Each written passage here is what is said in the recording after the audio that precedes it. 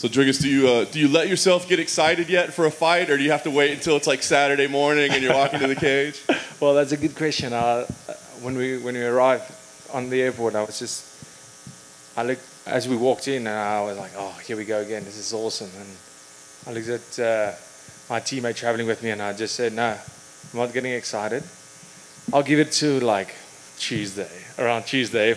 If we're still fighting on Tuesday, we're most probably going to have ourselves a fight. But it's really hard to get that excited and knowing what happened the last few times." Yeah. Talk to me about, I guess, April, the last time. I mean, just how frustrating was that whole experience for you? And I mean, I don't know. Do you just deal with it, or is it really hard in your career to think you've kind of been stalled a little bit?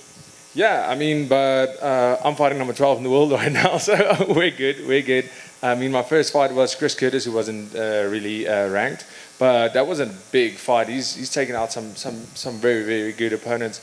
And then getting Anthony Hernandez, who's ranked quite a bit further back. But I mean, it was only my third fight. So I was happy to go out there, put on an amazing performance, and then getting my big shot.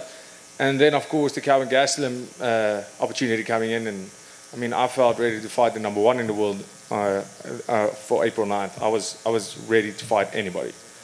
That opportunity came, and I was immediately ready for it. And of course, the big up and then the big down. That's the name of the game in MMA, I guess.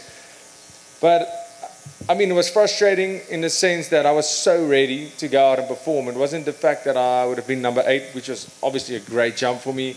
It was the fact that I felt so ready to go out and perform, and I was in great shape. All the hard work already started cutting weight. I mean, if you get your fight cancelled 4 weeks or 3 weeks or 2 weeks out, that's one thing. But on fight week, it stings a little. But I mean, I had my 2 days of sulking, and I had to get over it. Went to Sanford, spent 4 or 5 weeks there. Got some amazing training in. So good to be back there. Went back home with my team in South Africa, and we started camping for this fight. So, I mean, everything will work out the way it should, like it always does. And the stars aligned once again, and here I am, International Fight Week. Yes, we've been delayed a little, but I mean, with COVID, all that being done now, hopefully no more delays will come, and this is going to be massive. This is the biggest card of the year. Once again, I'm fighting on, and I can't be more excited. What are your thoughts on Brad as an opponent? I mean, a guy that's obviously been around for a long time. He's been in the rankings for a long time. What do you think about him as an opponent? Yeah, I think they really are not doing me any favors getting into the top 15. He is an incredible tough opponent. I think he's always been game. He's always comes to fight. He's always in shape. You won't see this guy just gassing out in a fight because he didn't prepare. You don't see this guy just going away because he's getting. I mean, he fought Yoel Romero. He stayed competitive till the end.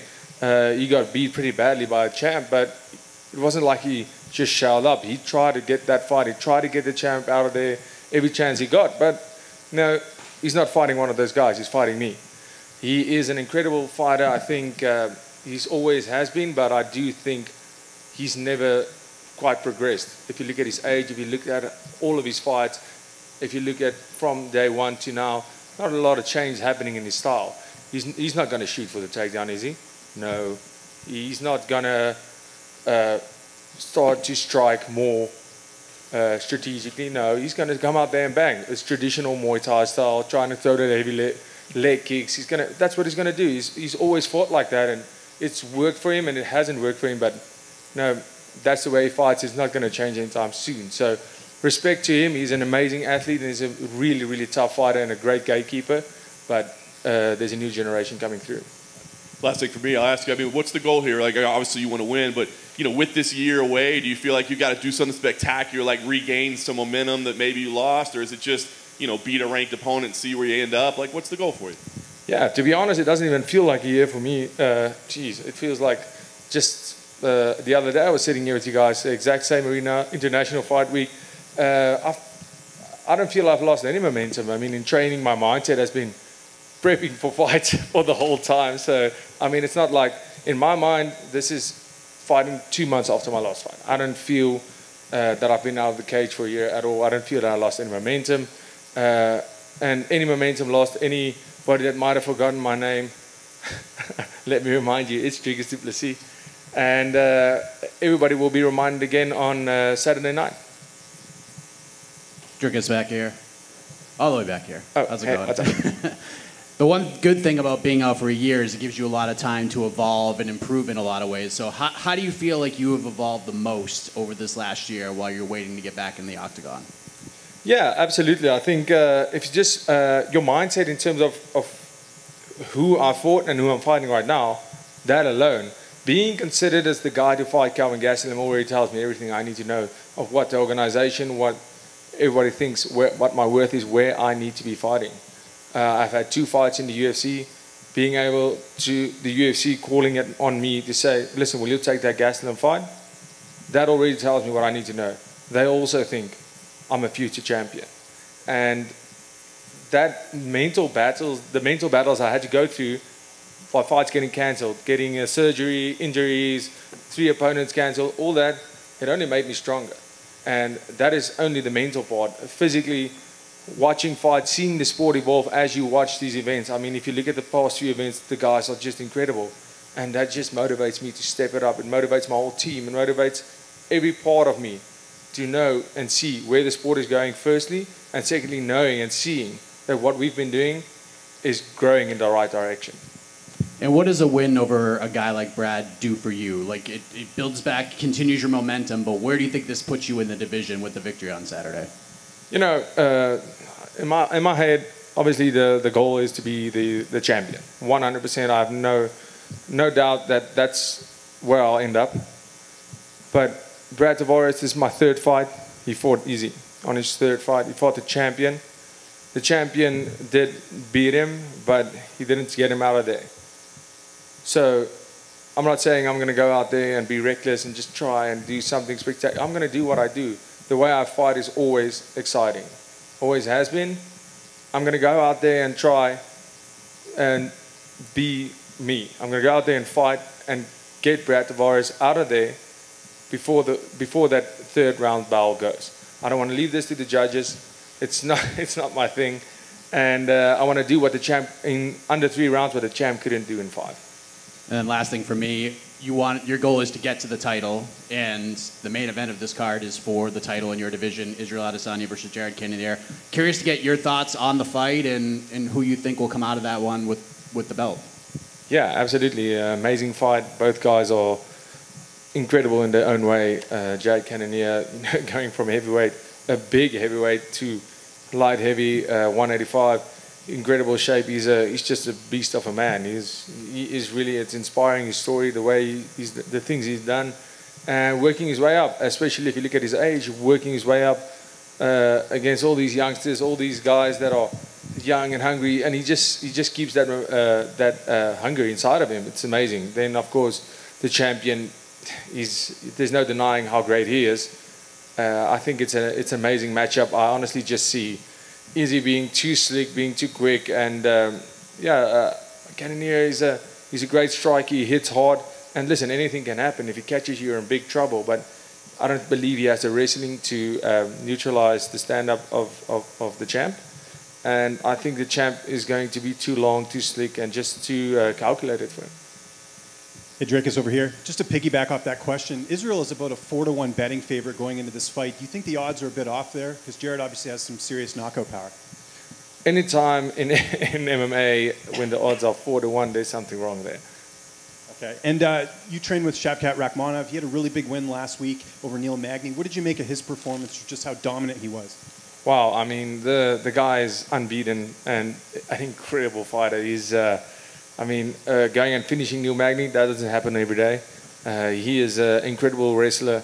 He's an incredible grinder, and he just sinked that guillotine in. It wasn't that his opponent was tired or shooting desperately. He just took that guillotine. He didn't wait for it. Definitely somebody to watch. And speaking of someone to watch, what's been the support from the South African fans going into this fight? It's one thing to fight on a UFC card, but to be on International Fight Week, the spotlight's even bigger. How much is that sort of, giving you a nice boost going into this fight? Absolutely. I mean, after the 2 fights, it just grows and grows and grows.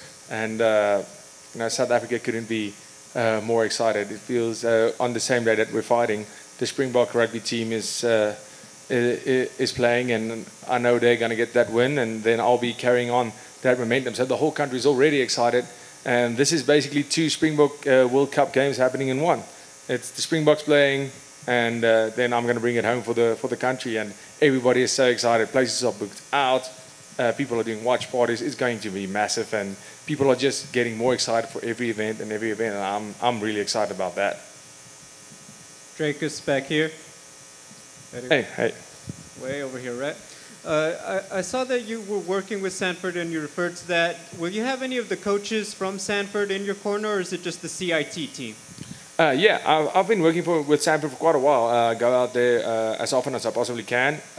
First time I went was like 4 or 5 years ago, but with COVID I wasn't able to go there for 2 years. So after the fight got cancelled now, in April we went, I spent some 4 or 5 weeks at Sanford, and I'm really well acquainted there, and we do a lot of cross training with Sanford. That's basically what we're doing, cross training between CIT and Sanford. But my team that got me ready for that I camp with is CIT, and will be in my corner. Following you on social media, how many times did you go back and forth from the States to South Africa and back in this camp? Oh, luckily I just after the fight I stayed for a couple of weeks, like I said, and then went back to South Africa, camped there, and now we're back here. So it's basically I just went back, did my camp, flew back in.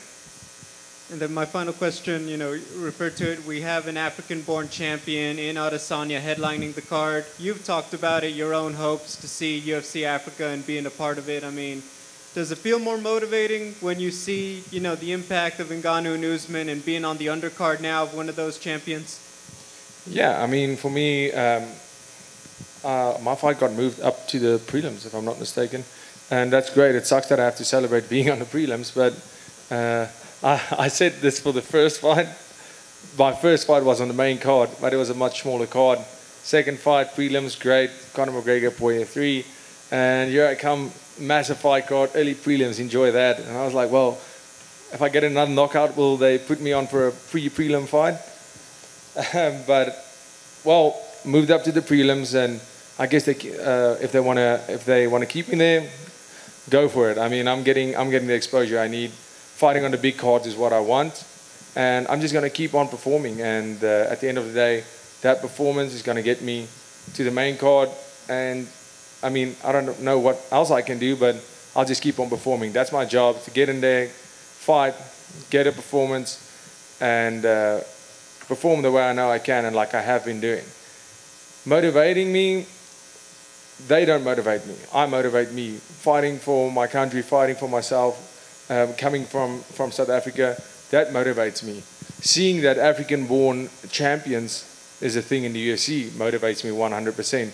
But I'm self-motivated. I'm motivated by carrying my country's flag, knowing that I live in that country, knowing that that is the country I represent.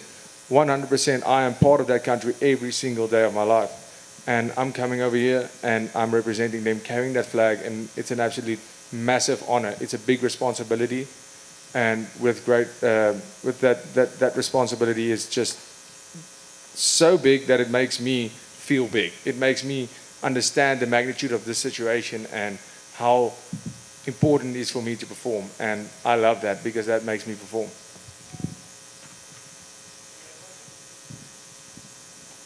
Dricus, wat dink jy van jou opponent en hoe sien jy die fight afloop? Simon, hoe gaan dit? My broer, ons is baie trots op jou. Baie dankie, lekker om julle hier te hê. Ja, so wat dink jy van jou opponent, Brad, en hoe sien jy die fight afloop? Ek dink hy is 'n ongelooflike opponent. Ek dink hy is iemand wat hy het al alles gesien, 21 fights in die UFC. So ek kan nie dink dat hierdie vir hom iets niets gaan wees nie. Maar tot daai klok lui, dan gaan dit vir hom iets niets wees. Hy het al baie mense gefight, hy het die champion gefight, maar hy het my nog nie gefight nie. Hy het nog nie die Afrikaanse woordjie gefight nie. So ons gaan nou sien, en ek glo dit sal die eerste skok van sy loopbaan wees. En alhoewel ek dink hy is 'n ongelooflike fighter, dink ek nie daar's 'n manier wat hy reg is of wat kom nie. En hoe voel dit om Suid-Afrika te verteenwoordig? Ongelooflik om hier te kan sit, Afrikaans te praat en te weet daar's miljoene mense wat my verstaan.